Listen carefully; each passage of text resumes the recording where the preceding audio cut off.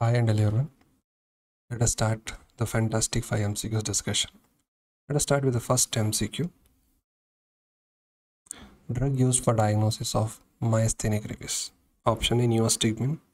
Option B, edrophonium. Option C, tacrin. D, galantamine. So please try to answer this. Yes, if you are telling edrophonium, then you are right. So the test is also called as Tensilon test. So the commonly used drug for myasthenia gravis diagnosis is edrophonium. Edrophonium is also used to differentiate cholinergic crisis versus myasthenic crisis.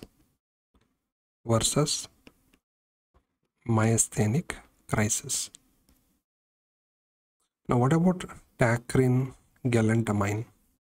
Tacrin and galantamine, these are the drugs which are used to manage Alzheimer's disease. They're used to manage Alzheimer's disease. Tacrin is discontinued now because of hepatotoxicity. Apart from that, what are the other drugs for Alzheimer's disease? Remember the mnemonic, guard the memory. Guard the memory. So G for galantamine we have discussed, R for rivastigmine,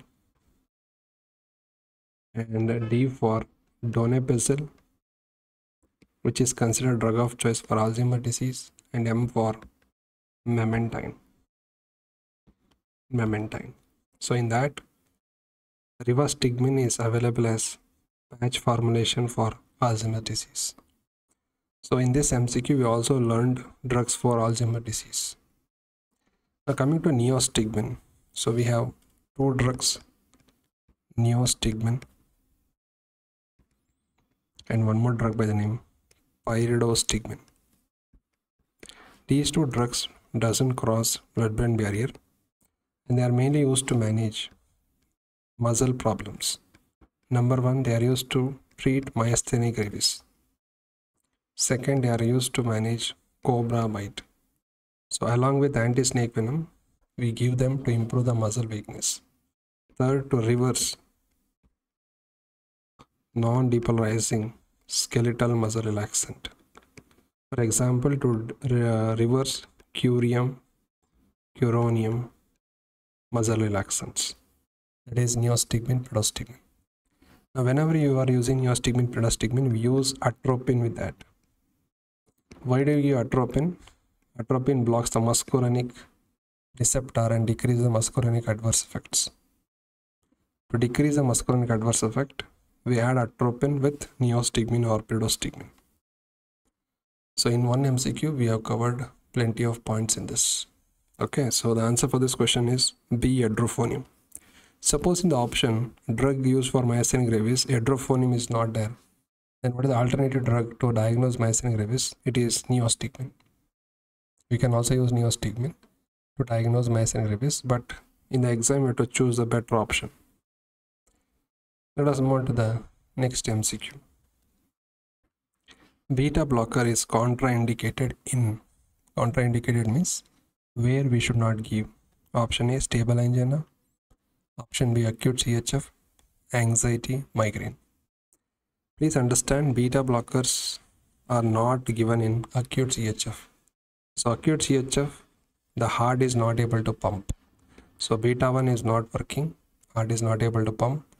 And if in that time you have to give beta 1 agonist to increase the force of contraction acute CHF.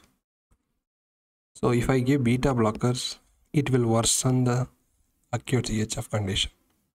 So that's why in acute CHF we don't give beta blockers.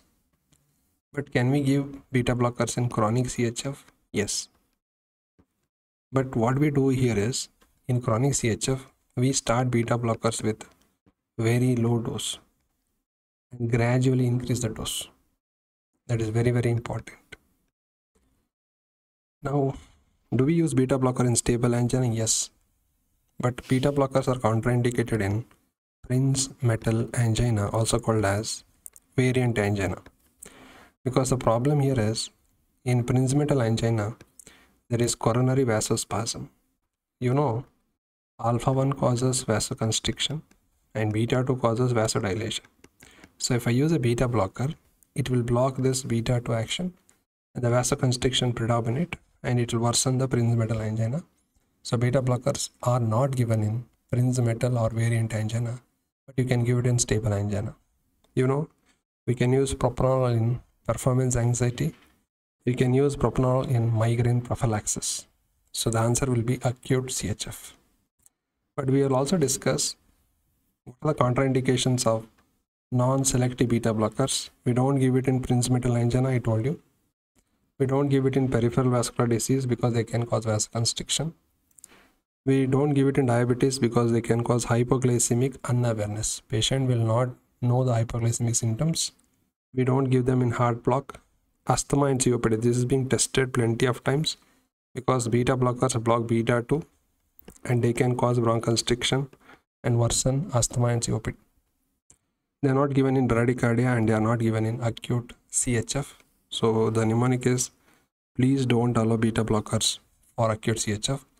I don't think you should remember the mnemonic, you should know the logic, you should know the concept here. So coming back, the answer for this is acute CHF. I hope you understood the answer for this. Moving on to the third MCQ. Which of the following is not a peripherally acting skeletal muscle relaxant? So a bit confusing, but try to guess the answer. So the answer is D, tizanidine. So tizanidine is a alpha 2 agonist, which is a central skeletal muscle relaxant, SKMR. All others are peripherally acting skeletal muscle relaxant. What do you mean by central and peripheral? Let us discuss. Skeletal muscle relaxant can be two types, central and peripheral. Central, the main action is on the brain. Now here, central skeletal muscle relaxant, the voluntary power is present, the tone is present. But in peripheral acting, the voluntary power is absent, tone is also reduced. So that's why this peripherally acting skeletal muscle relaxant, we use it in anesthesia practice. Centrally acting, we give it in muscle spasm. We can give it to the patient and patient can take it at home also.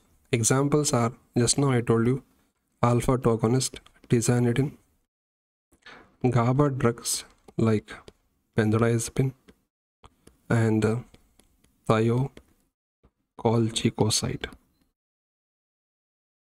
Then we have GABA B agonist. GABA B, this is GABA A. GABA B is baclofen. These are all centrally acting skeletal muscle relaxant. Peripherally, we have two types, direct, which acts directly on the muscle. The name is called dantrolene sodium. So in the comment section, you should tell me where dantrolene is the drug of choice. And one more drug is quinine.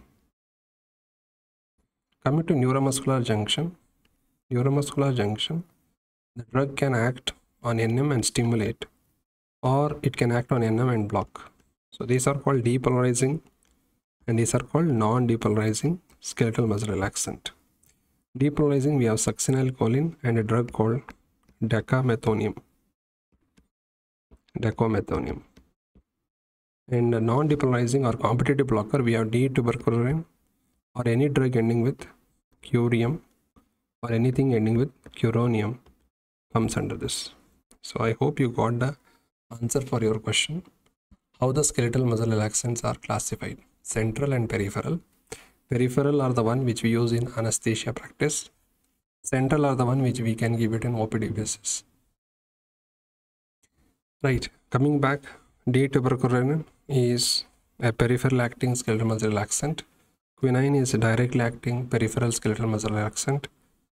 Decamethonium, it is a depolarizing skeletal muscle relaxant similar to succinylcholine. I hope you got the answer for this. Okay. Coming to the last question, zoledronate, take an upright position to avoid the risk of. Now anything ending with dronate is a bisphosphonate. Now the complication of bisphosphonate is esophagitis or gastritis. So when you take bisphosphonate orally, we have two complications. Esophagitis and gastritis. So what is the advice to avoid this? What advice we should tell the patient? We should tell the patient to take the tablet in empty stomach, and it should be taken with full glass of water. And then after that, they should not lie down. They should stay in upright position up to 30 minutes. And no beverages, tea, coffee, up to 30 minutes. So these instructions, if we give, we can avoid the complication of esophagitis or gastritis. So the answer is A. What are the other adverse effects of bisphosphonate? The other adverse effects are they can increase the risk of fractures. And the fracture is endotrochanteric fracture increased. That is increased if you are using it for more than 5 years. More than 5 years usage of bisphosphonate can increase. One more adverse effect of bisphosphonate is they can cause osteonecrosis of jawbone. So I told you 3 adverse effects of this drug. Number 1, gastritis or esophagitis, fractures if you are using it for more than 5 years, and osteonecrosis of jawbone. These are the problems. These drugs can also cause hypocalcemia because they inhibit osteoclast activation. So coming on to the drug of choice, bisphosphonates, where are their drug of choice? They are the drug of choice for osteoporosis. Any osteoporosis, whether it is senile, steroid induced or postmenopausal, it's the drug of choice. Bisphosphonates are also used in Paget's disease of the bone, hypercalcemia of malignancy, and osteolytic bone metastasis. So they end with dronate. So here the answer is esophagitis or gastritis. To prevent that, we have to take the drug in upright position. Don't lie down up to 30 minutes. Take it with full glass of water, empty stomach, no beverages or food up to 30 minutes after taking the tablet. Now tell me, drug used in osteoporosis. A drug used in osteoporosis, if you use it for more than 2 years, it can increase the risk of osteosarcoma. So you have to comment a drug used in osteoporosis. If you use it for more than 2 years, patient may develop osteosarcoma. What is it? Coming to the last question. Mental retardation, small head microcephaly, and underdevelopment of mid-face region in an infant is associated with chronic maternal use of. So tricky question. I hope you will understand this and answer it. Carbimazole is an antithyroid drug which is known to produce cutis aplasia, that is scalp defect. After that, the baby may have hypothyroid features. That is due to carbimazole. Phenytoin will cause fetal hydantoin syndrome. Mainly, there will be cardiac defects. There will be cleft lip and palate, and small fingers, microphalanges or small fingers. These are typical of phenytoin. Ethanol, how do we come to ethanol? Patient will have mental retardation as well as growth retardation and facial abnormality, particularly mid-facial abnormalities. Warfarin also can cause teratogenicity, but warfarin will have skeletal abnormality. And also there will be nasal bone hypoplasia.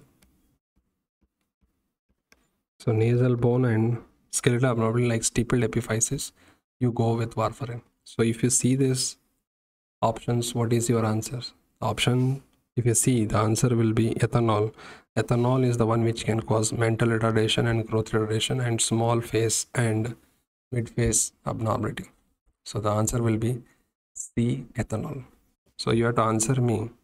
This is the fetal alcohol syndrome. You can see from the image. So you have to answer me. Which drug can cause neural tube defect? Which drug can cause Epstein's anomaly?